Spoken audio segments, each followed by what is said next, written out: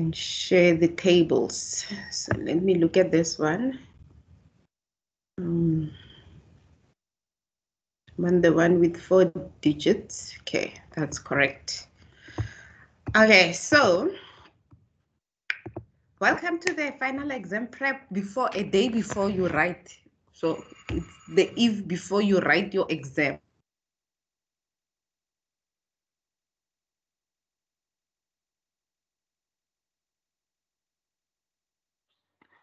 Out of the way, your exam is split into 2 sections, session number 1 and session 2. Session 1, like with the assignment where you had assignment 1 concentrating on a couple of questions and chapters, and assignment 2 looking at different chapters, you will also do the same with your exam.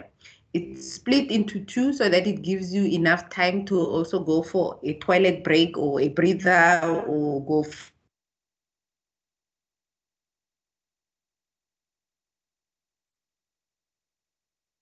from I think 9 o'clock or 8 o'clock. I can't even remember. I think from 9 o'clock until 1 o'clock. So you can take your exam anytime between those time. So your time will close, or your exam will close off after 1 o'clock. So what happens when you start your exam paper? Please check first your load shedding schedule. We know that ESCOM these days is back with blackout. So please check that you don't have any load shedding. If you have load shedding during that period between 9 and 11, look at the times, pace yourself, because one session, it's about 75 minutes. So it means if it's 1 hour, 1 hour 25 minutes or 1 hour 30 minutes, something like that, because it's 75 minutes, 1 hour 45 or something like that, 15 minutes. So pace yourself in a way that you start your exam 1 hour, 2 hours before load shedding, and then you wait for the load shedding and make sure that your load shedding doesn't end at 1 o'clock. Wait for the load shedding, and then when the load shedding is done, start on another paper. So you can start your exam, like I said, anytime between 9 and 1. So you can, even if there is no load shedding, you can start your exam by 12 o'clock, but make sure that you, not by 12 o'clock, because then you will be late, because you only have 1 hour. So you need to make sure that by 12 o'clock, you already have started at least one of the sessions.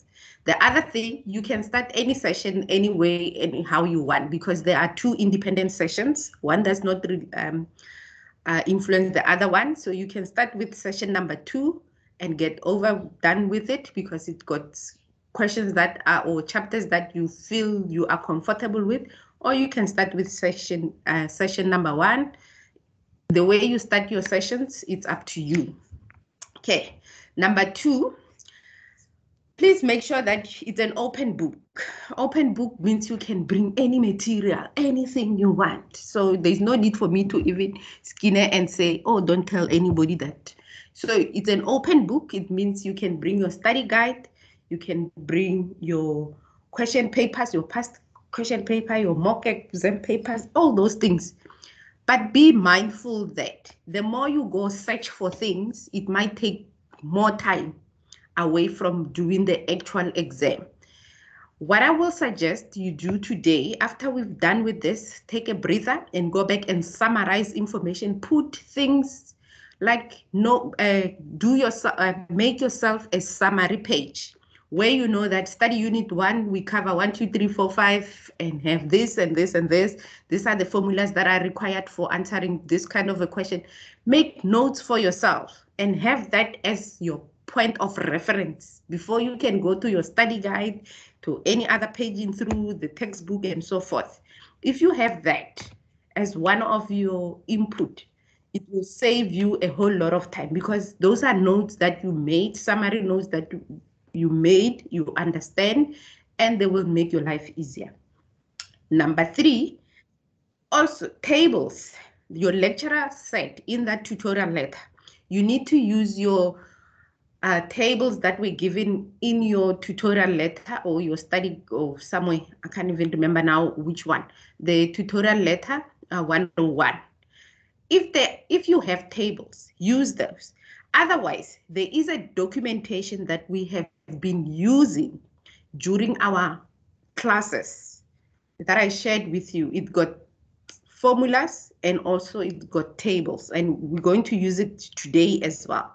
Use that as your reference tables for tables so that you don't have to use a different table with 3 decimals or 2 decimals, so that you standardize your things. I use the one with 4 decimals.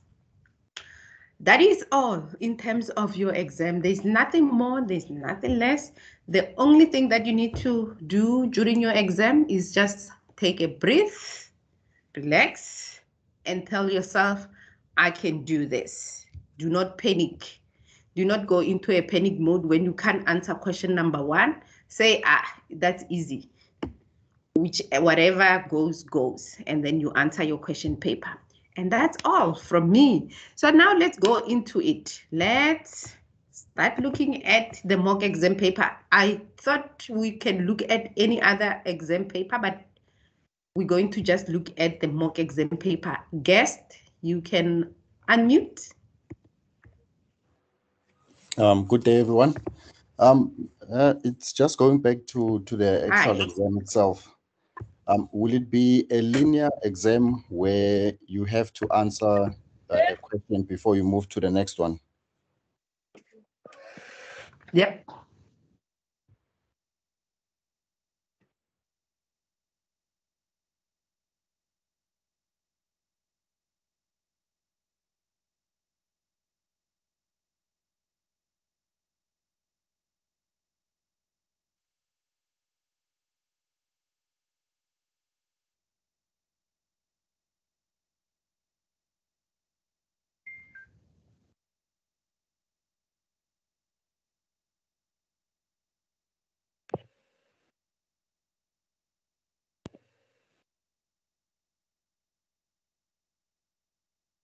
Hello? Can you hear me? Yes. Yes. I think I got lost, like a network. Yes, thank you. Well, having challenges.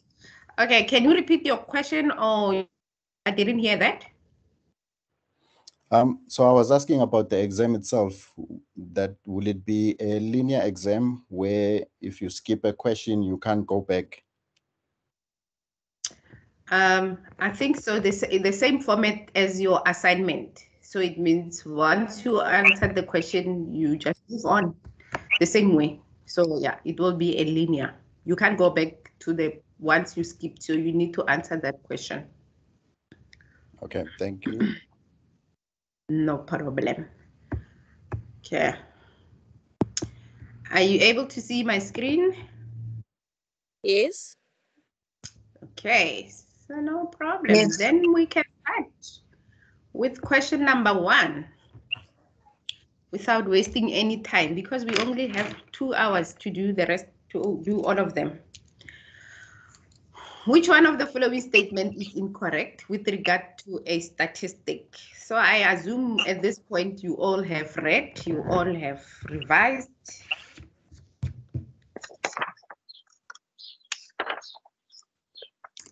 Is it A, B, C, or D, or E? Statistic.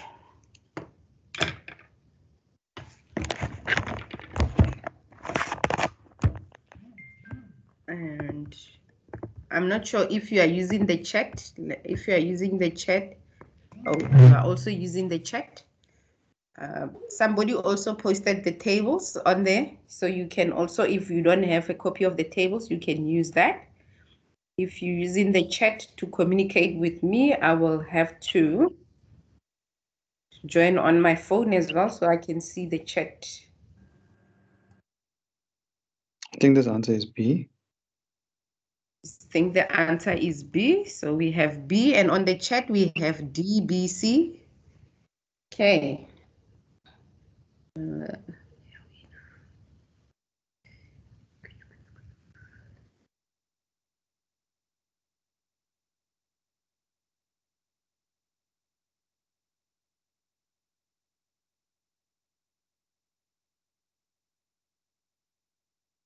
Okay.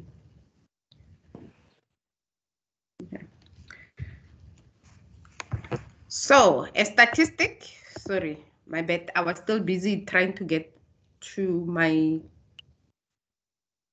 just give me a sec, to my chat.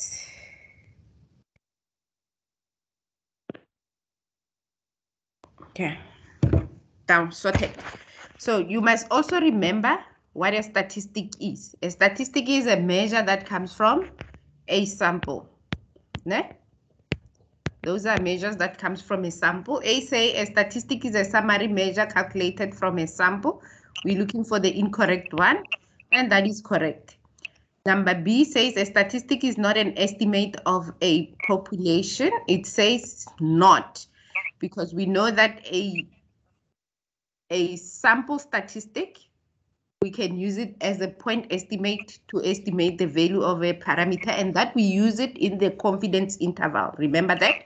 So for the fact that they say not, that makes that statement not correct, because we know that a statistic is an estimate of a population parameter. C says a statistic represents the property of a sample. That is correct. A sample statistic or a sample mean, which is your X bar, is a statistic. It is a measure that we calculate from the sample. A sample standard deviation is also a statistic, which is your S. Okay, so the only incorrect answer here is B. So you need to remember that. From a population, we get a parameter. From a sample, we get a statistic. Question number 2. Information on the following variable is gathered amid COVID global pandemic. Which one of the following statement is incorrect? A, the medical cost of each patient in rent is a quantitative continuous variable. Remember, here we're talking about variables. So you need to remember that quantitative variables can be counted or measured. If they are counted, they are continuous. Sorry, if they are counted, they are discrete. If they are measured, they are continuous. So you need to remember that. We also have qualitative variables, which are variables that you can place into categories. So now it says the medical cost. The most important thing is that the medical cost of each patient in rent. That's the statement you need to evaluate, whether is it a quantitative or is it a qualitative. And we're looking for the incorrect one. The name on the list of the province affected by COVID-19 is a qualitative nominal. Name or list of provinces, that is what you need to evaluate. Is it qualitative or quantitative? And because also they mention nominal, you need to also remember them. For qualitative, the scales of measurement or levels of measurement, we have nominal, where there is no order or preference or levels. And we also have what we call an ordinal, where there is order or rank. Yeah? So you need to check whether that statement, is it nominal? The severity of a symptom, whether it's mild, moderate, or severe, is a qualitative nominal variable, like I explained. So you just need to look at actually what is inside the bracket. It's most important to evaluate. Common COVID-19 symptoms such as cough, fever, tiredness, shortness of breath is a qualitative nominal. Also the same under there. Sorry, are you asking a question? Okay. You just need to check the information in the bracket. it will give you guidance in terms of how to answer that question. E, the number of confirmed COVID-19 cases is a quantitative discrete variable.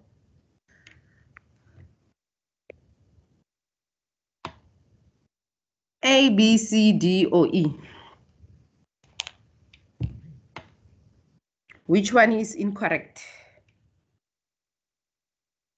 I said C because isn't it supposed to be ordinal variable instead of nominal? You say it C. is C. Yes. C, because it's supposed to be ordinal, not nominal.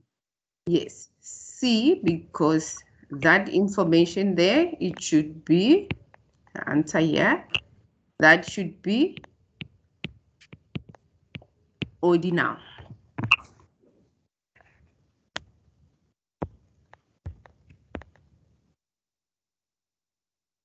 The total number of COVID-19 confirmed cases.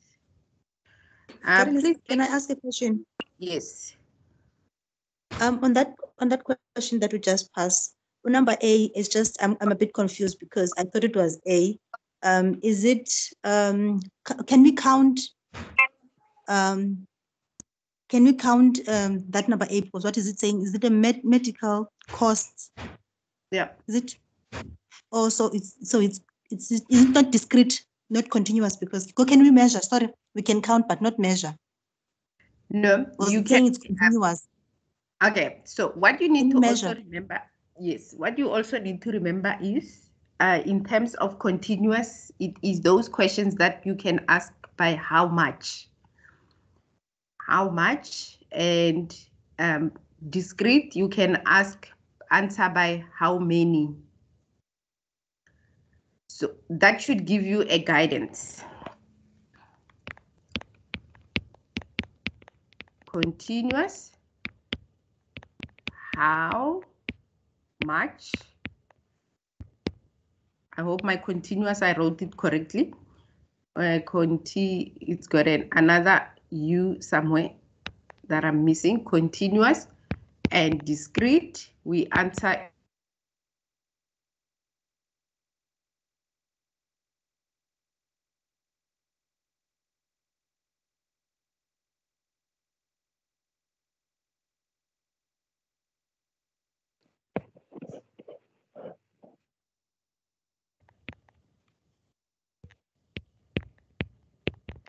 So those should be your guidance in terms of how to determine also which one is a continuous and which one is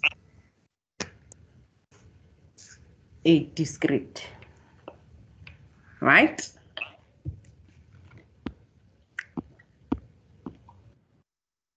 Okay, moving on to the next one. So we are given a frequency table with the provincial breakdown. We need to answer the following question and choose which one is incorrect.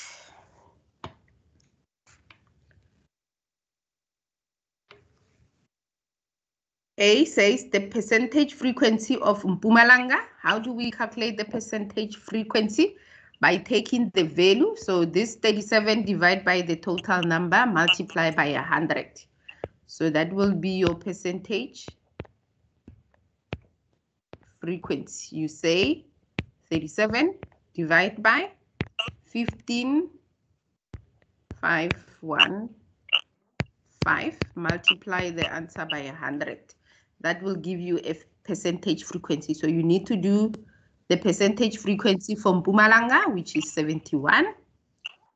The frequency of Northern Cape, which is, these are your frequency. The actual values they gave you, which they say the number of, they can also put it as a count. Those are your frequencies. So if you look at Northern Cape, which is, Northern Cape is the first one, is the frequency of Northern Cape 37. We're looking for the incorrect one. Always bear that in mind. The relative frequency of Gauteng. So relative frequency, I'm going to write it this side. Relative frequency is the same as your percentage frequency, but relative frequency. So let's say for Northern Cape, it will be 37 divided by 15,515. That is your relative frequency. So you go to Gauteng. Where is Gauteng? You take that value, divide by the total. That will give you your relative frequency. The frequency of Northwest. So remember, frequency is that column. So you go to Northwest and you look at the frequency of Northwest. Is that the frequency of Northwest? The relative frequency of Eastern Cape, you go Eastern Cape, you take the value of Eastern Cape, which is 1936 divided by 15515, and that will give you your relative frequency. So the difference between relative frequency and frequency percentage. Percentage is your relative frequency multiplied by 100. If you look at the notes, we also have an example of that. A, B, C, D. D. D. D.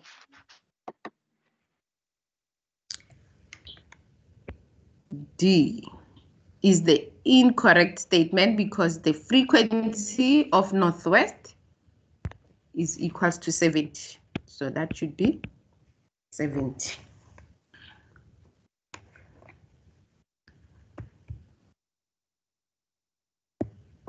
I can't see if you raise your hand. If you want to say anything, you just let me know.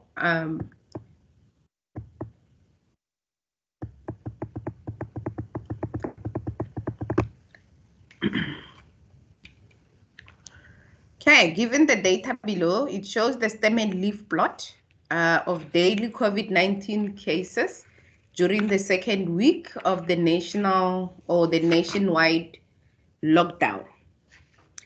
Now, we need to use this information to answer question number 3 to question 5. You must always remember with your stem and leaf plot, you need to know how to read your stem and leaf plot. Remember the values you see on the stem and leaf? The first digit before the line, these are what you call the stem, and these are your leaf. There is one stem and many leaves. So this value is not 1, but that is 31, and this value is 43, and that is 63, and so forth, or 63, and so forth, until you get to 96. So that's how you read this table. So in order for you to answer the questions, you need to decipher this table or this stem and leaf plot by doing it that way. So I'm going to give you some time to think about which one is correct. So remember, asymmetric means the mean is equals to the median. That's symmetric. The mode refers to the most frequent or the number that appears more than the other numbers. So it means the number that is repeating more than the other numbers. So for example, if they had another 0 there and another 0 there, then it means 70 repeats more than the other numbers. So that's what we are referring to there. The range is your highest value minus your lowest value. The mean is the sum of all your values divided by how many there are. The median, you can go and find the median position by using n plus 1 divided by 2, and then using that to go find your median. I'm going to give you some time just to work through it. I will be back.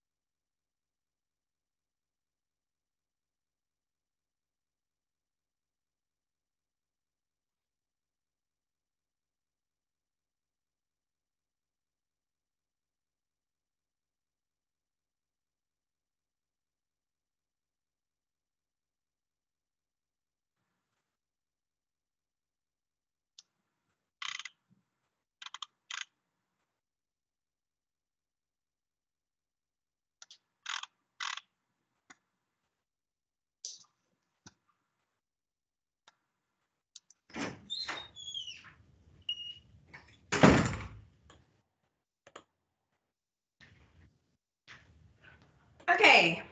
Have you all thought about it? Have you got your answer? A, B, C, D, or E? Yes. A. A. A. A. A. The data is not symmetric. Also, the other thing you can also use to identify symmetric will mean that probably this 9 would have been somewhere in the middle, somewhere there, but that is also not in the middle. So that your stem and leaf plot will look like normally distributed like that. The moment you can see that it has a tail too. So this one, we can draw a normal distribution like that. You can see that the tail is to the left. So A is the incorrect statement. Okay. The next question also asks about the same stem and leaf plot, but now we need to do the quartiles. Remember, quartile 3, we use 3 times n plus 1 divide by 4. Quartile 2, n plus 1 divide by 2. And quartile 1 position, or remember these are all positions. No? Quartile 1 position, we use n plus 1 divide by 4. Or you can use 75%. So this is 75% times n plus 1. This is 50% times n plus 1. So some people prefer to use 0.75 times n plus 1 and 0.5 times n plus 1 or 0.25 times n plus 1. You can use the percentile or you can use the quartile formula. This you will find the position. So you must read your question correctly and carefully because in your question it says the value, Leslie, interquartile and value. Yes? is your screen still shared? Because I can't see you. You don't hear me. Now I can't see you. You can't see me. Yes. I can see. Yeah, I'm good. Oh my Well, goodness. I can't see the screen. I can't see also. I think it's back now because I also couldn't see, but it's back. Value. I can see. Oh. All right. So these are value, position, interquartile range. So this is to find the position.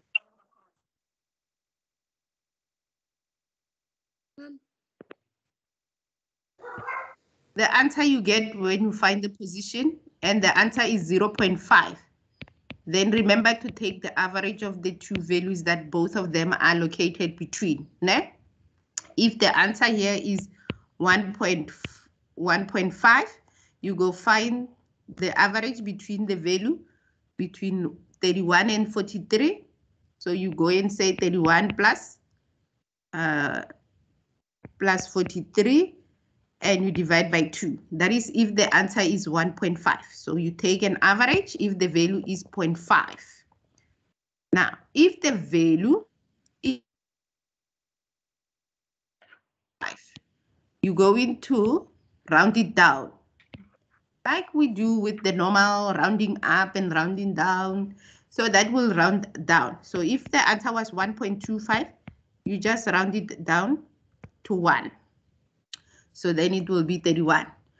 So if the answer is 0.75, then we round up. So if it's 1.75, therefore our quartile value will be on position 2. So you just need to remember all that when you answer the quartiles. I don't want to remove all of them. I only want to remove these ones that I just wrote. So you need to go and find the position for quartile 3 by using that position value. You need to go find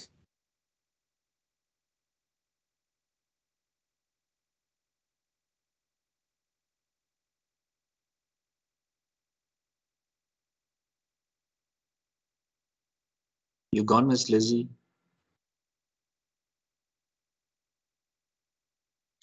position, sorry, once you calculated the position, then you can go find the value. Interquartile range is your Q3 value minus your Q1 value.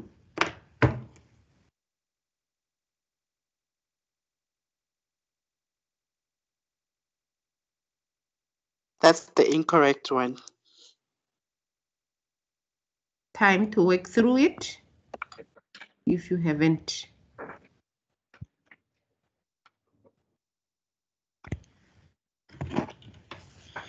Maybe your communication is just breaking up every now and then. I think my network is bad.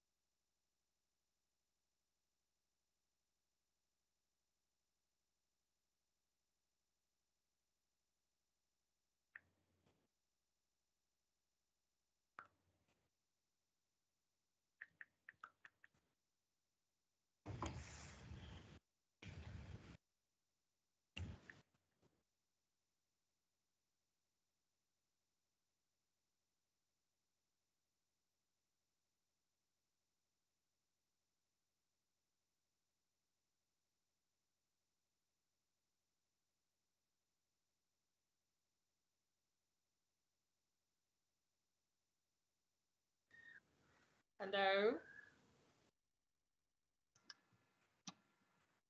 I can still hear you. I think it's maybe Lizzie. Yeah, I think so too. Okay, just making sure.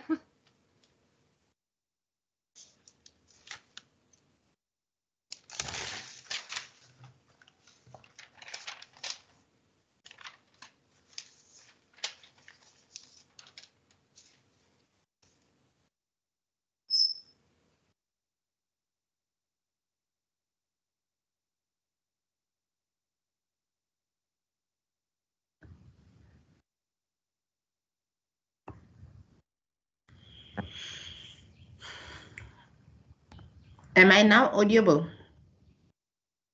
Yes, yes, yes. Yes, you are. Yeah. All right. Okay. So let's. Do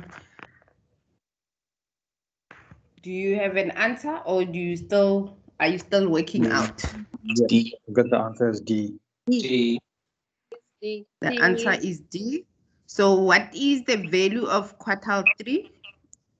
It's actually 46. Is it 89?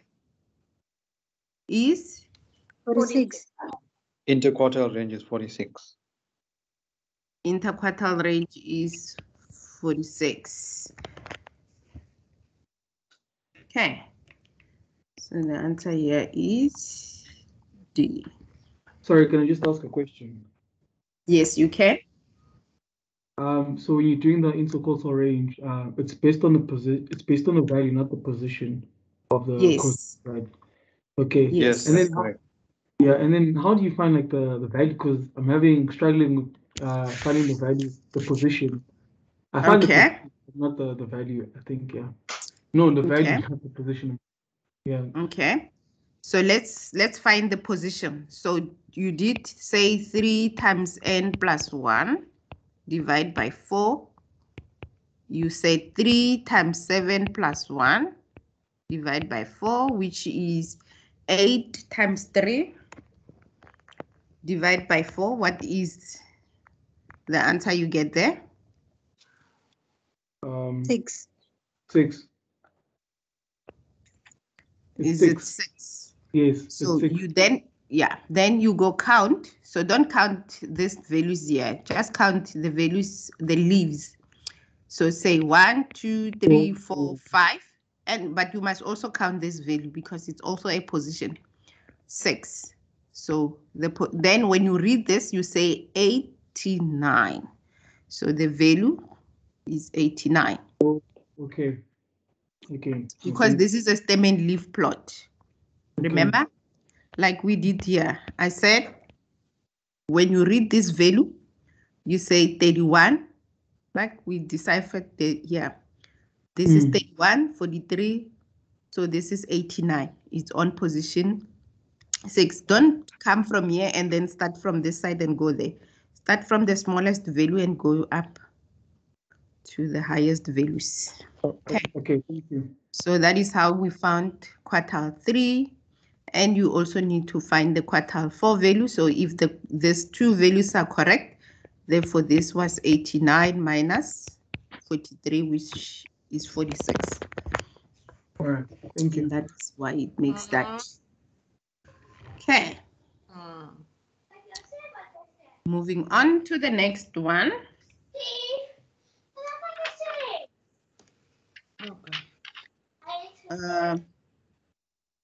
Consider a stem and leaf plot. Also, we're still on the stem and leaf plot. Now, on this one, you will have to decipher this information and capture the information and calculate the values. You will need to calculate the standard deviation because they say the mean is 67.43. What is the coefficient of variation? So a coefficient of variation is your standard deviation divided by the mean multiplied by 100. You are given the mean, but you are not given the standard deviation. So you need to go and calculate the standard deviation. Now, you can either use your calculator and take your calculator to state mode. I hope by now you know how to do that. Or otherwise, you have to use your formula, which is the square root of your variance, which is the sum of your observation minus the mean squared divided by n minus 1. So if you use the formula, since I don't have my calculator and my trial version of my calculator is finished, so I don't have money to buy. So you just need to say the mean they gave you. So you will say 31 minus 67.43, and then you'll say squared plus, and you go to the next one, 43 minus 67.43 squared plus plus until you get to 96 minus 67.43 squared divide by, oh, I must not forget the square root, divide by, there are 7 minus 1. Otherwise, you can use an Excel if you don't have a calculator, since we always use Excel to assist. In the exam as well, you can also use your Excel. But I will prefer you to use your calculator to save time, unless if you have created the templates for yourselves, and then you can use them.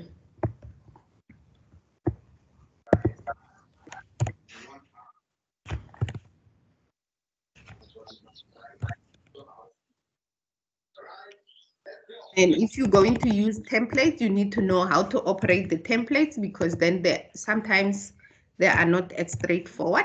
There are things that you need to adjust when you use your templates.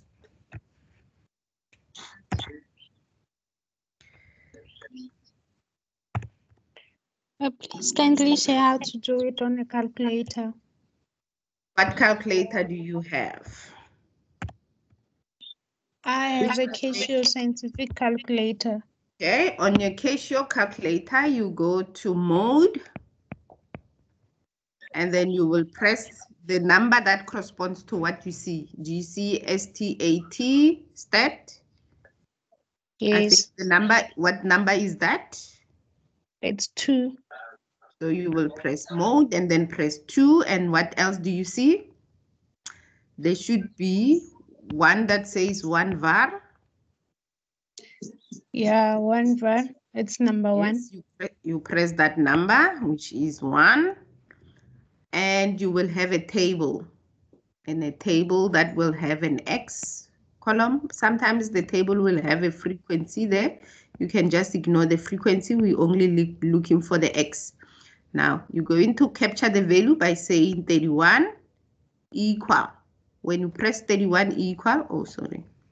When you press 31 equal, it will put 31 there. And then you go to the next one, 43 equal. It will place it on the table.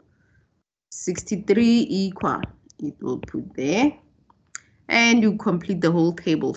80 equal. 89 equal. 96 equal. Do all of them until you get 7 of them on there.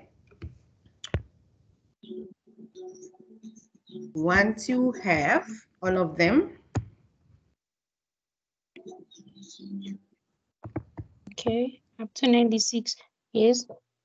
Okay, now you are ready to calculate your state functions.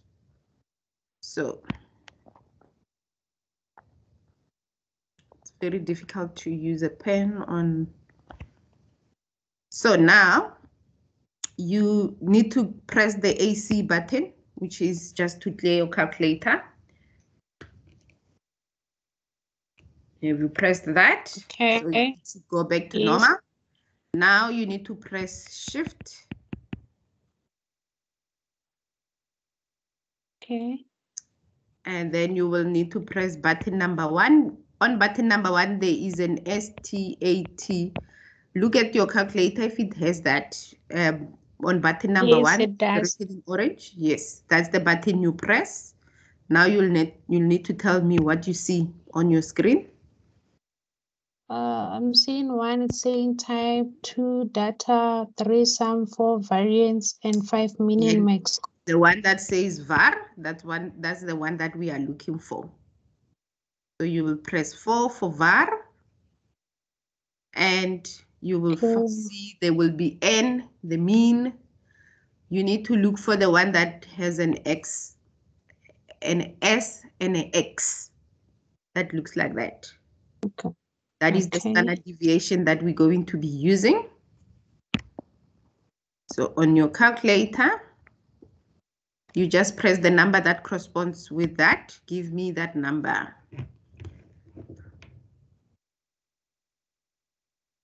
It's 4.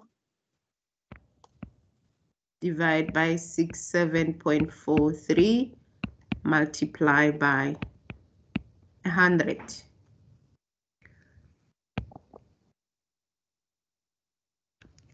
Sorry, you said the number that I'm getting, the SX number is 23.76. Okay. 23.76. Yes, that's the one that I'm looking for. 77. So the answer is B. 23.77 divided by 67.43 multiply equal. So say 23.77 divided by 67.43 equal multiply by 100 equal. What is the answer? 35.25. All right. Thank you. No worries. Anyone who wants to take up? Sorry, Lizzie. Yep. Can I just ask you to repeat what do we press after we have the SX that says 23.76? What do we do after that? No, that's the answer we're looking for. Remember your S? S is the SX on your calculator. And you just take that value and you substitute. Otherwise, because I'm not sure what your X bar is when you calculate on using your calculator, you can say, where are you at now? Let me remove all these workings. You can say shift 1 4 no, is it 4? Yes, 4 and 4 again, and say divide by shift 1 4. What is the value that corresponds to X bar? Is it 2 or 3? I think it's 2. Quickly check, go shift 1, 4, and tell me what is the value that you see that corresponds to X bar? 2. Is it 2? It's 2. 2. And then press equal. And then once you have that, multiply by 100 and then say equal. You should get the answer that we're getting. So this is from the calculator. So you will do it that way. I'm sorry, Miss Lizzie. Yep. I can't see the chats on my side because I joined with a guest account, but I'm getting the standard deviation of 22.01. I'm not sure if I'm the only one. What did you use to calculate? I used a spreadsheet. You used the spreadsheet. Yeah, okay. So now I'm gonna use the spreadsheet as well. Okay. So let me just do that because I've got all the values added. There's labels, it's grouped by column, and maybe I should be sharing my screen. Yeah, Miss Lizzie, I was about to tell you.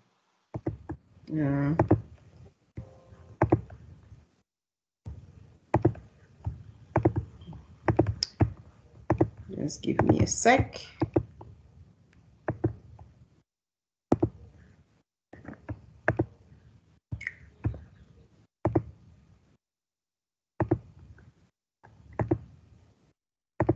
Okay, so on your Excel spreadsheet, I just need to double check if my values are correct.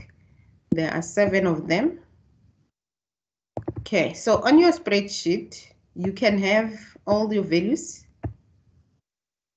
And depending on the type of a spreadsheet that you have, on my one, I do have an add-in called the data analysis. I think when we did the regression as well, I showed you how to get that in. So by going to the file options, and then you go to add-ins, and then you add your Excel add-in. Okay, so it's on Excel add-in, and you go to the analysis tool pack and say okay, and you select those analysis tool packs. You need to make sure you can select one, but I selected both of them, and then you click OK. Then you need to restart your Excel sheet, and once you do that, when you go back to your Excel, the data analysis panel will appear under the data menu bar. You will have this section called the data analysis. So under the data analysis, you will capture your data. So you go to your data analysis. After you've captured your data, opens up this menu bar, and you look on the menu bar, you will look for descriptive statistic. If we were doing regression line, the regression model will be there, but we're not interested in that. We're looking at descriptive statistic, and you press OK. You need to put in your input values. Let me remove all these values that I have already. You go to your input value. You make sure that your cursor is flicking on the bar. Then you go and select the values. So if I select from X, I must also remember if I select from the label, I need to come and tick this that says labels in my first row so that it knows that I have selected labels in my first row. And I also need to tick one of them. Sometimes your data can be written in that manner, in a row manner, starting from 31 from these columns. And my one is grouped under columns, yes. Excuse to disturb you. You're only sharing the Excel spreadsheet. So if you have any pop-ups open, we won't see them. Eh? You're clicking away, we don't see anything. Oh. You must share your, you need to share your desktop. You must share your desktop. Yes, the whole desktop. I don't want to share my desktop. You can hide all the stuff we don't want us to see. Unfortunately, I'm at work. Okay, so you go to the file, to add the data panel, File, Options. You go Edit, Analysis Tool Pack. You click on the Go, and you tick both of those, Analysis Tool Pack, and you click OK. Then you restart your Excel. You go out, you close this Excel, and you open it again. Once you open the new Excel sheet, you come in, you capture the information as you want it. Sometimes you can take the same information and capture it in that manner. It doesn't matter how you've captured it. So you can do it that way, or you can do it that way. And then you don't have to do anything. You go to the data panel, data analysis, and you select descriptive statistic, click OK. You're going to choose the values that you are using, including the label if you want. And you need to make sure that you tick the labels in the first row. You also need to tick where it says group by. So mine is grouped by column. If it's grouped by rows, then that will be grouped by rows. So we're doing the one that is grouped by columns. You also need to select the output range. Also make sure that your line flicks inside that empty column there, and then you select anywhere where you want the output to be. You can also select the new worksheet or the new workbook. It will open a new one. A new worksheet, it will open another worksheet. A new workbook, it will open another Excel book. So I want my data and my report to be on the same page. So I just select anywhere inside this Excel sheet so that it creates where it will create the output. You also need to select the summary statistic so that we can have all the summary statistic. And then when you press OK, and there is your output. So this one is the one that I did earlier. You can just delete that. And you have your data. So you need to be very careful when you use this template as well. You will get you will get a standard deviation and your sample variance and your standard error, your median and your mean, as you can see. So if I look at what we got, what did we say? We got 23 point. So our CV, the previous one, because I removed all the values that I had, you had 23.77. Yes. Over the mean of 67.43. Yeah. So if you look at the Excel output as well, and that is what we get. Maybe I should go this way. 23.77, and the mean they gave us, but you can also get it from there as well. So that is how you can use an Excel, but let's not dwell too much on that. Otherwise, you can use your calculator, you can use the formulas, or you can even calculate it manually by applying the same thing. So by saying, we know that that is 31 minus 67.343 squared, and you just do the square, and you do the same. What am I missing? Oh, my comma. My comma needs to be a decimal point. And you can do the rest the same as the rest.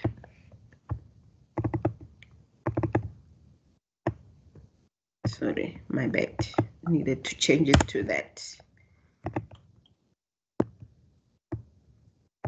And we can have the sum, which will just be, I need to make it bigger so I can get my summation. Okay, come on. Auto sum, That is my total, and I can take that total and calculate my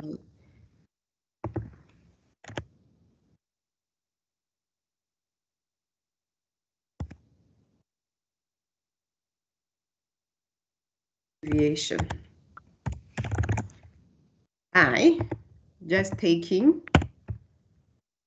the square root SQRT of this value divide by 7 minus 1. Or I could even set count minus 1.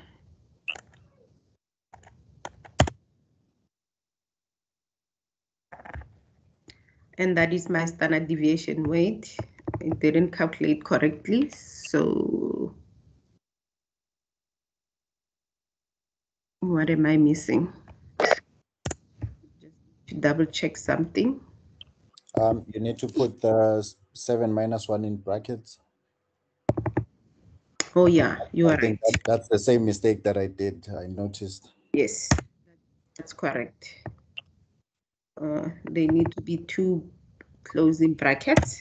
Okay, and that's, you can see that I get the same answer as that.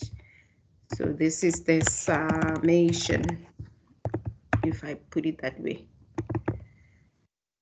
Okay, so you can use whatever you find at your disposal to help you, but don't dwell too much on technology and this and that, and then you can see that how long it took us. So you just need to make sure that you have prepared to use all this all these tools if you want to use the tools.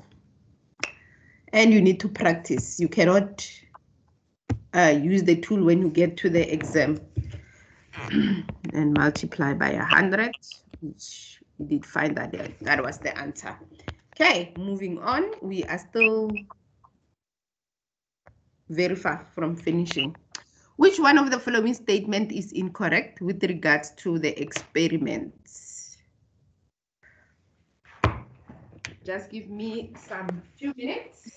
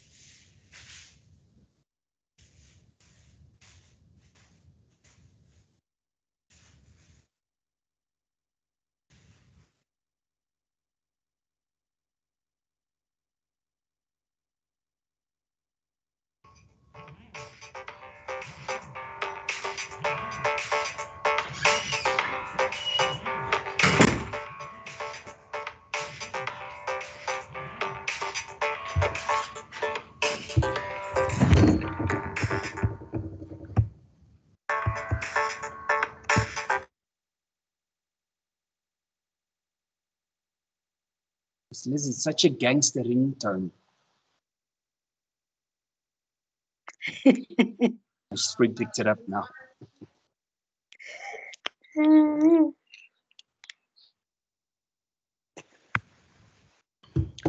Hi. Okay, so this one, I think it's almost exactly the same as what you had in your assignment question. Which one of the following statement is incorrect? We have number of permutations of 3 items that can be selected from 8 groups. Already they told you that that is permutation. Number of combinations. So it means you're going to use NPR to calculate. So where your N is 56 and your P is 3. So you know where to find that. You must look on your calculator for that function. If it's written in orange, you're going to use the shift button. So you will press 5. Sorry, Liz. Yes. I think you substituted the 56. It's the wrong number. It's not N. The N is actually the 8. Oh, 56 is the number. Yes. Oh, Yeah, sorry. My bad. 56 is the I answer. didn't read the whole sentence. So that will be 8. Yes, you're right. That will be 8. This is the answer that you need to get. So you'll press 8, second function, and you go find that button that corresponds to the NPR 3, and that will give you your answer. Combination, same for 7 items out of 5. 5 items out of 7. So that will be 7 C 5. And this is what we call a combination question. You also do the same 7 shift or 7 second function, depending on what calculator you are using. So, and you go find that NCR button and then press 5. And this is just, you need to know that the definition of probability. What is a probability? And the next one, in an event with a 4 equally likelihood event. So you just need to know what is the probability of a simple event when you have 4 of them. So the probability of X will be, what will be that? What will be the probability of that outcome? Number 5, experiment with 3 steps and 4 outcomes possible for each step. So yeah, also you need to find the number of ways that you can get those outcomes. And we are looking for the incorrect answer.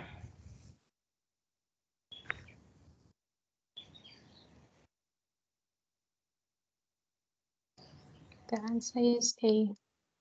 A. The answer is A. What do you get when you calculate the permutation? 336. 336. In the exam, you don't have to do all of them. When you get to the answer, you just move on. You don't have time to evaluate all the responses. Okay. Next, sorry, Lizzie. Yes. Can you do B? I don't know why I got 2520. B, you will say 7. Oh, the C. Oh, okay. Okay, sorry, I used P. Sorry. Okay. Right. Right. Okay. Next.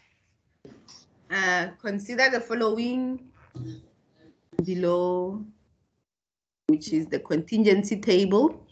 Now, with this question, you are given this contingency table and you are given decimals. So you need to know and remember when we talk about probabilities as well. So because this is probabilities, because I can see in the question it asks questions about probabilities. You need to remember that when the statement or when in the statement you are given whole numbers like 20, 30, 70, 120. This we call whole numbers. We call them outcomes. These are events. So it means we can use these values to calculate the probabilities. When you are given decimals like this, these are already probabilities. So we can just use those probabilities to calculate. Sometimes they can give it to you as a percentage, which we call them proportions. As percentages in probabilities, when it's in a percentage format, we say it's a proportion. When they give it to you as a percentage, it's also probabilities because you just divide that percentage by 100 to get it to a decimal. So here you are given the probabilities. You just need to use these probabilities for any formula that you need to be calculating. So let's look at the questions given. Find the probability that a caregiver works from home and their children is securely attached. Now, with this example or these questions, they actually made your life easier because they gave you this in the bracket, which is what I wanted to write. The probability of home and secure, which is a joint probability. Therefore, we know these are joint probabilities from this. These are all joint probabilities. We know that. That we calculate joint probabilities there and we calculate simple probabilities from here. Now, before you even start answering questions like this as well, because you will require the total, I will suggest that every time you do answer the questions on probabilities, you write the totals. So you can quickly write this total. So this will be 6, 5, which will be 0.5. So this is the same as the probability of secure, which is 0.56. That's how you will use the probabilities. So you need to complete this whole table. Do that before we can start answering the questions.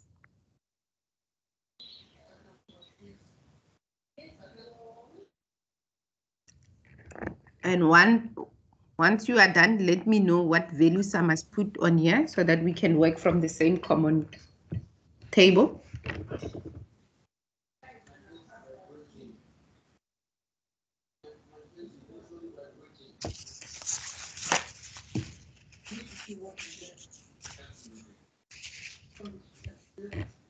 Are you done completing the table?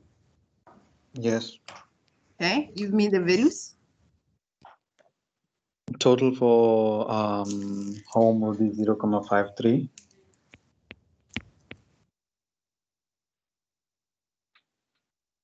And Total away for is 0.47. 0.47, yes. And then And for insecure is 0.44.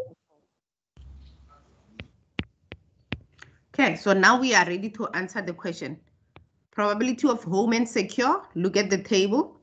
Joint probability, so this is probability of home and secure. They say it's 0.15. We are looking for the correct statement. Is that correct? No, that's wrong. Okay. The next one, we're looking for the probability of home and secure. Now on this one, you need to do a little bit of work. You need to write the equation of probability of home and secure is equals to the probability of home plus the probability of secure minus the probability of home and secure. So what is the probability of home? You told me that it's 0.53. Plus the probability of secure, which is 0.56. And the probability of home and secure is 0.38 minus 0.38. Is that correct? It's wrong. That is also wrong. The next one, it says find the probability of home and secure. This is conditional probability, and for conditional probability, probability of home, given that is secure, it's given by the probability of home and secure divided by the probability of a given, which is secure. Now you just need to go and find home and secure is 38, 0.38. Divide by probability of secure is 0.56. And that is equals to 0.67. 0.67. So therefore this one is also not correct. The last one, oh, not the last one, the second last one, the probability of secure given that home. So also here we need to go find the same thing that we did with that one. We do the probability of secure given home is the joint probability of secure and home. Oh, why am I writing the whole sentence now? And home divided by the probability of home. So we do the same. Probability of secure and home is 0.38. Probability of home is 0.53.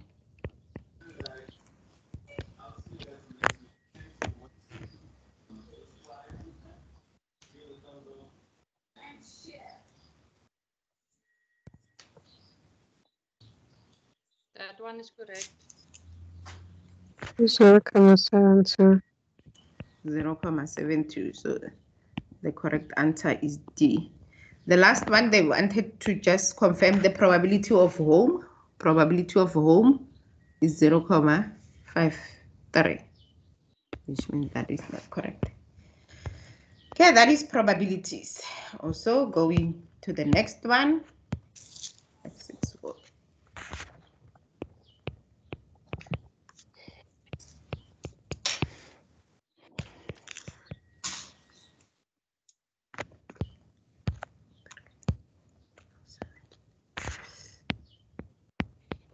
Okay, so the next one also deals with the same information, but now we need to find the incorrect statement.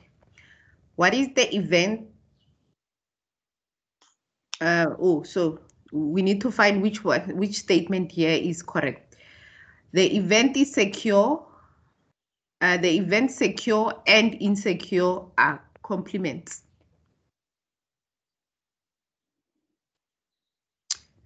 Is secure and insecure complements? Yes. Yes. They are complements. It's like the same as on the outcome of a coin. You had a head and a tail. A tail is a complement of a head, and a head is a complement of a tail. That's the same scenario. The event home and away are mutually exclusive. Correct. That's That correct. is correct, because True. you cannot be home and be away at the same time. So they are mutually exclusive. The events home and secure are independent. Now, how do I know for independent events? The probability of home given secure should be equals to the probability of home, or the probability of secure given home should be the same as the probability of secure. You can use either one of them to test that statement. Remember, you did this previously. You have the probability of secure given home and also the probability of secure given home. Secure given home and home given secure. So let's use the secure given home, which is 0.72. Secure given home is 0.72. We need to make sure that it is the same as the probability of secure. The probability of secure is 0.56. Therefore, they are not the same, so they are not independent. If they were the same, we would say this statement states that they are. Oh, let me write it here. If they are the same, we would say they are independent events. Because we know for independent events, the given probability of secure given home, home doesn't have any bearing on what happens to secure, so therefore it will be the same as the probability of secure. The same you can do with this one, which is home and secure. We got, what did we get? 0.56. So the probability of home given secure is 0.56, and the probability of home is 0.53. 0.53. They are not the same. Yes? Just a quick question. When you're doing the independent and the dependent, where it says home and secure, so that's not the mutual, not the joint probability. Do you have to use the given probability to determine if it's dependent or independent? But these are not probabilities. Here they're saying event home and event secure. So this, you treat them as separate. It says event home and event secure are not independent. It's not a joint probability. It's not a joint event. So can't you just say home and the probability of the 0.53 and just the secure, which is 0.5, and then put them together to say if they are dependent or not independent? Nope, you can't do that because this statement needs to be correct for them to be independent.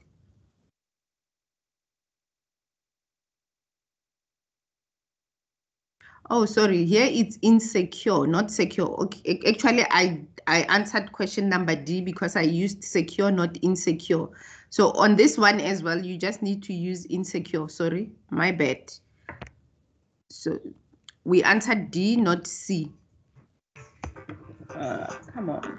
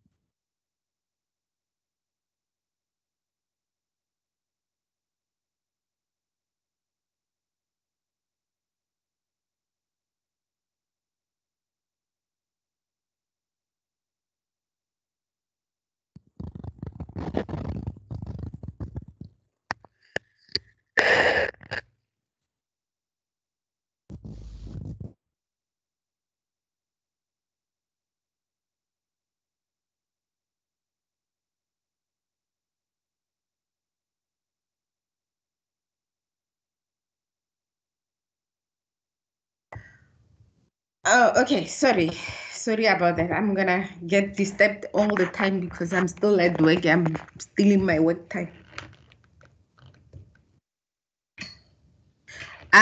Okay, so thanks for pointing out that, but now I've realized as well that we are discussing the third one, which is secure, home and secure. So which is this one? So this is for D. So we've done D. So you can also do the same with home insecure.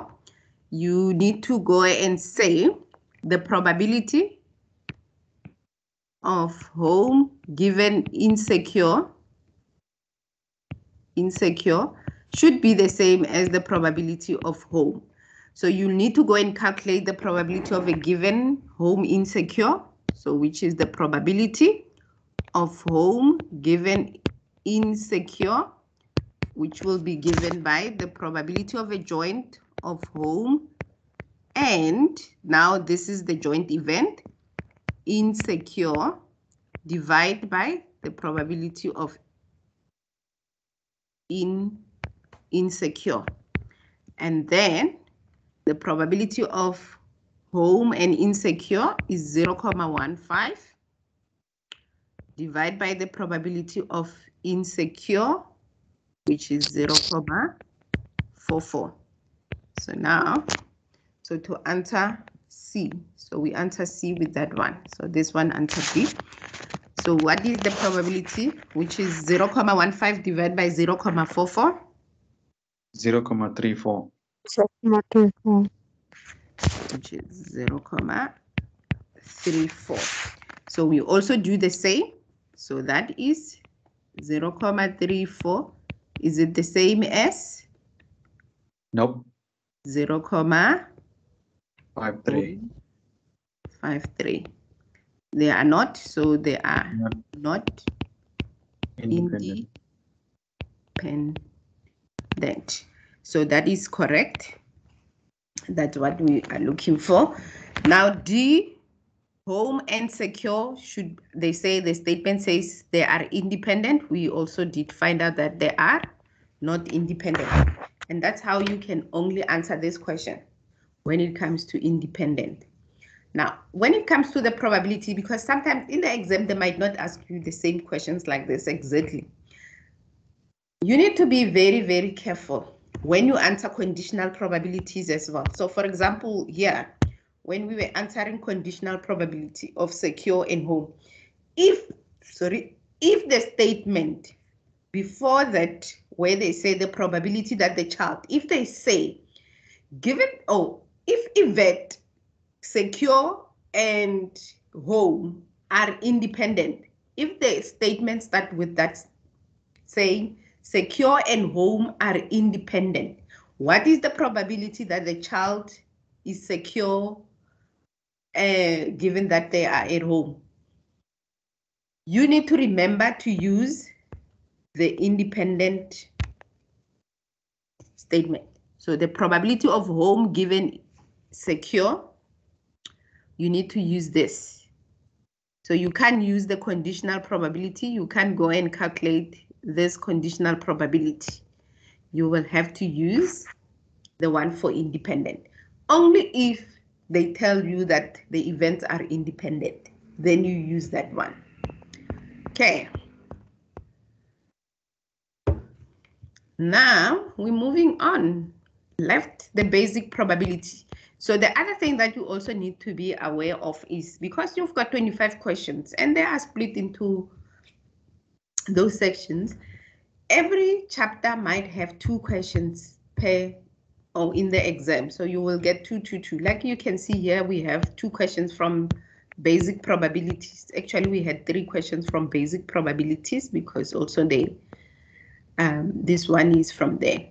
But usually questions are like 2, 2, 2, 2, 2, 2, 2, 2, 2 per chapter. Okay, so next we're moving on to the next question, which talks to probabilities. Now, looking at this question that we have, we need to remember that after the basic probability, you go into discrete probabilities. Ne? And discrete probabilities has binomial probabilities. They also have Poisson probability and the discrete probabilities. Now, this question is your binomial probability because they gave you the probability of success or the probability, the pi probability, and they also gave you your n. Remember also the signs. These are very important. Very, very important when you answer probabilities. Greater than or equal, it is at least.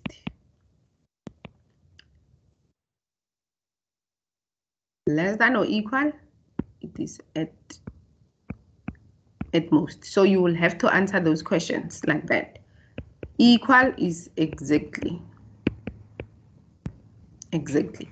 So what is the probability that at least 14 branches operated? So we know what our n is. So that is very important. You need to know your n. Your n is 20. You need to know your probability of success, which is 0.35. You need to know your sign. So now we need to go to the binomial distribution table and go and find out which one of these statements are incorrect.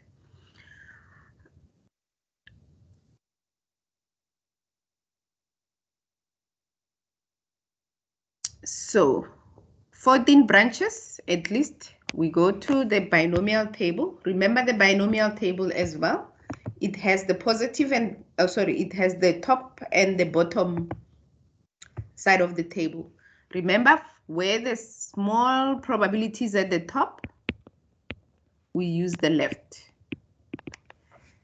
The big probabilities at the bottom, which are these ones at the bottom, these ones at the bottom, we use the right. So these probabilities here at the bottom, they will correspond to the n values on the right and the x values there. So now looking at the question that we have n of 20. So we need to go to n of 20. So that is n of 20. That is n of 20. I will need to turn the table around now again. So you need to be very careful as well, because I can see that the values here at the top are big numbers. So I need to turn it. So it's easy if you have it printed than online as well. So if you have a copy, a hard copy of, so we can't use this side. We can use this side. We need to use the top and the bottom. No, and the left. Please kindly repeat that. How do you decide which side to use? The smaller probabilities, we use the left-hand side. So we need to go to 0.35. We know what our n is. 0.35, that's our pi. And we need 14, at least 14. So it means we go to 14. Very, very difficult to work with this. Am I still on the right line? Yes. You just add those three, which is 0.0015. 0.0015, which means it's correct. Exactly 14. So exactly 14, you just use exactly 14, which is that value there, 0.0012, which means that is correct. The probability that all 20 branches operated, all 20 means all of them, all 20 of them operated.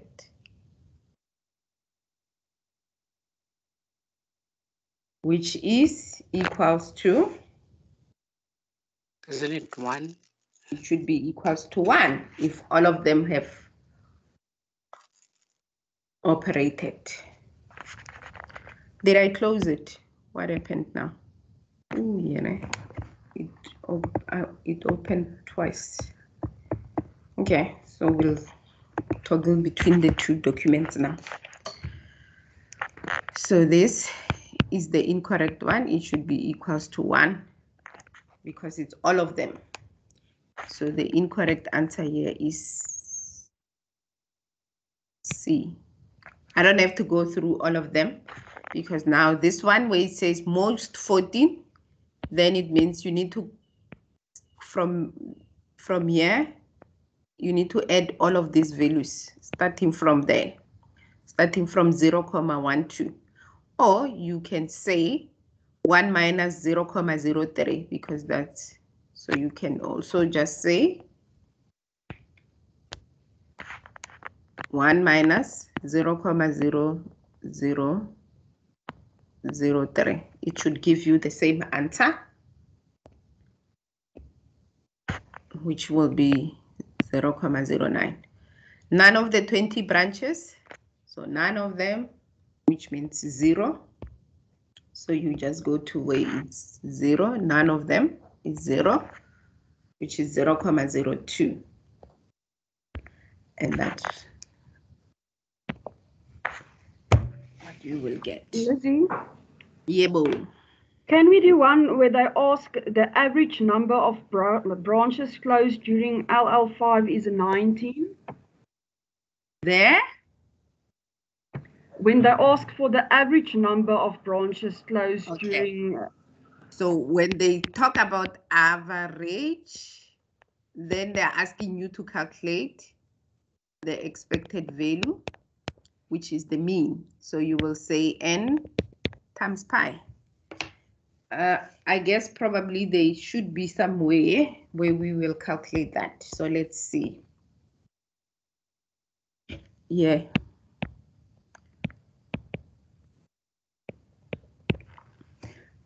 For example, it might be question like this, average. So you just need to remember to use the mean.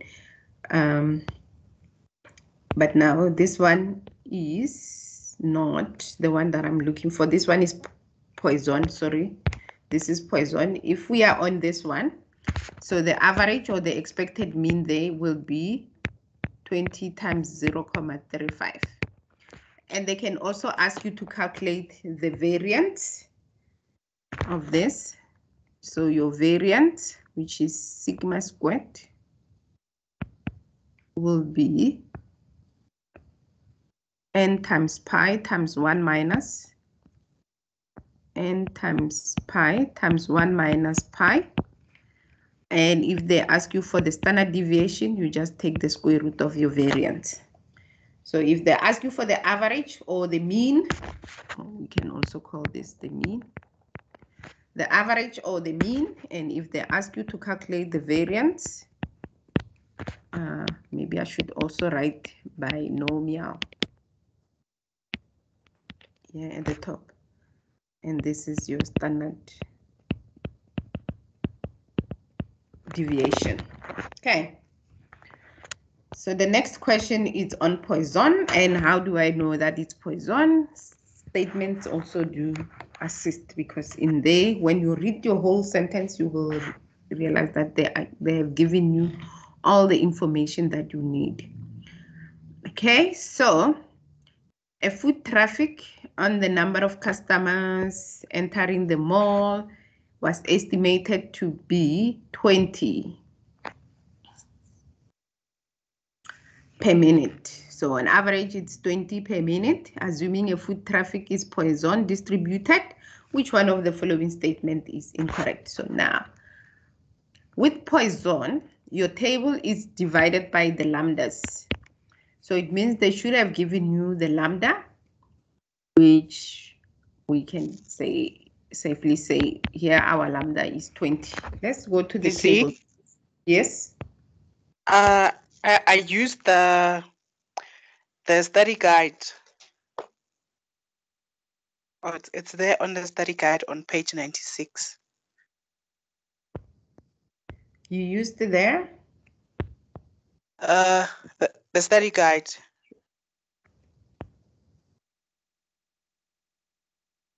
For, oh sorry. Lambda for 20. I'm For saying the lambda for 20, it's on page 96 of the study guide, the stats study guide. Yes, what does it say? Oh, I mean, the table is there on page 96. Oh, you mean the table? Oh, yeah. Okay. So, what's confusing me here is that 20 is not, it cannot be a lambda. It cannot be an average. So if that is an average, then it means we're going to have to calculate this manually then, because this is your, if you look on your table, does your table go beyond 4 on your study guide? It's up to 20. It has 20.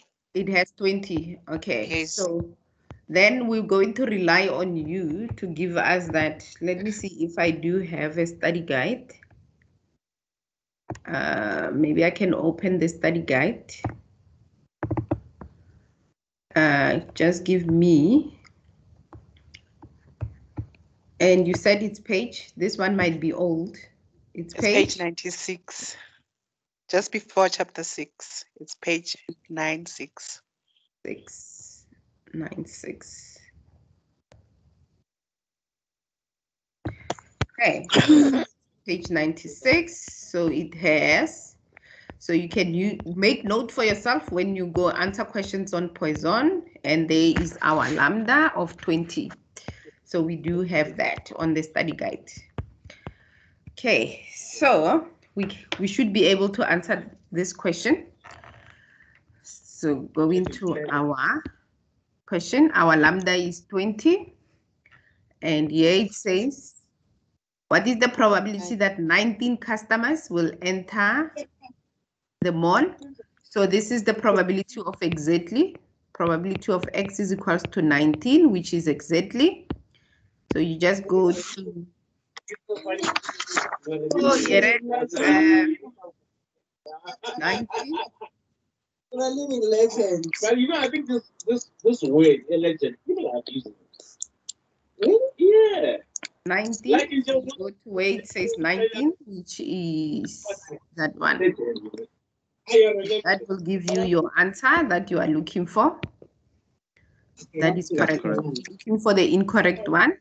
Whoever is not in class but talking to somebody, please mute yourself. The probability that 35 customer will enter, so you just need to go to 35. Lizzie, we can't see your table screen. You can't see my table. What happened? Oh, yeah.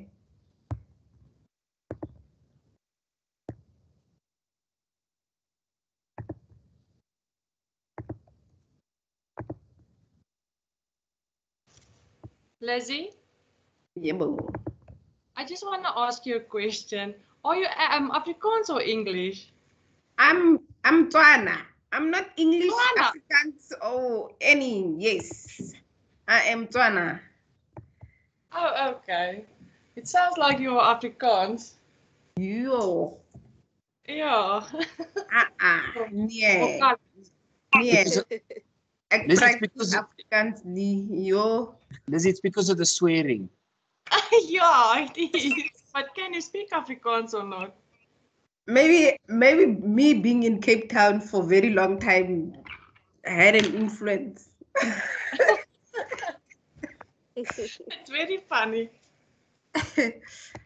Okay, so I think we are back now. Everything should be visible. So let's go there. Sorry about that. Oh gosh, 90. There we go. I think we are there. So you go, these are 20. So the first one that we looked at was 19. So the next one, it says 35 customers. So we're going to look for 35. And there are your 35 customers. And then the next question says the variance. Now, with Poisson, remember, you have your expected value, which is your average, which is also your variance. Next. So what is the variance?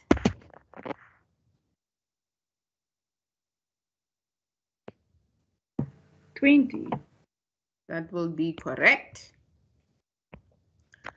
Then the next one says at most 35. So here we need to calculate the probability that X is less than or equals to 35. So now you need to do some work.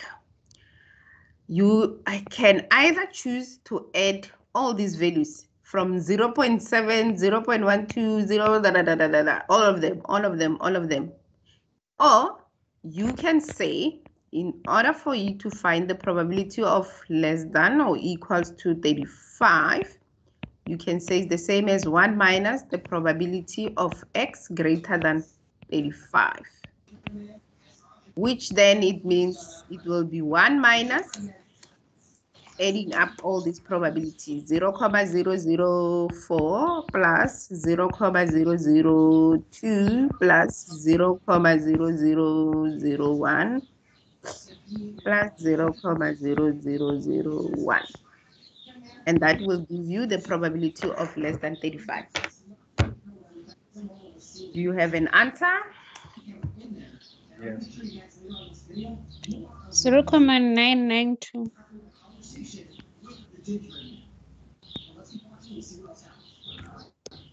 0.9992, and this one says the value is 0.15. So that is the incorrect one. And what is the mean? Maybe I didn't make it clear. 20. And the mini is 20. 20. Okay, that is Poison. I see that our time is almost done. We are on part 12. Unfortunately, I have to go fetch my son at school at 4 o'clock. So that is why I scheduled this from 2 till 4. But there is nothing wrong with you continuing to do the discussion. Someone will have to share the screen, or you can work through it on your own without anyone sharing. Or you can wait for me to come back at 5 o'clock and then we continue. It's up to you. We shall wait. We shall wait. Okay, so we can take a break. Okay. We shall wait. We'll wait. Yeah. We'll wait. Okay. So So do we exit and then come back, or we will just wait, just like this? No, let's save data. Let's exit and come back after 5 o'clock. I will let you know when I'm back in the house. Okay. So, okay. Thanks so much. So, I wonder if we're gonna finish the exam tomorrow. You will finish. Remember, there won't be this explanation. You are there alone doing the work. Yes. I just have a suggestion. Can you send us the PDF? Then we work on it whilst you're still fetching your kid. I will send it. The same one that we have here. Let me save it. So this one is not the online one. That's It is the same one as the online one. So now you will have the PDF. All right. Thank you. So when you come Can back, you it's please just share, send it? I'm gonna send it on the WhatsApp. Oh, okay. So because I think we also have people who are from other group. Yeah, who are not from the group, my group. So I will. You guys, you will sort yourself out. I will attach it here on the chat as well, and then some of you can, you will sort yourself out. Ask each other how do I get that? The shoes. Yeah. Please send it to Jane. Huh? Can you please send it to Jane? To who? To Jane. Jan. Yes. And then he's gonna post it on our group. I'm gonna take a break now. Okay, I think he also has a copy, but I will ask him if he doesn't, then I will share it with him. All the tutors, John, who are other tutors that I have? How can I forget my colleagues, Galuk? Those are my colleagues. Are we going to use the same link? Eva is in another group. Let's do this. Wait. I just want to stop the recording. The recording will also be available on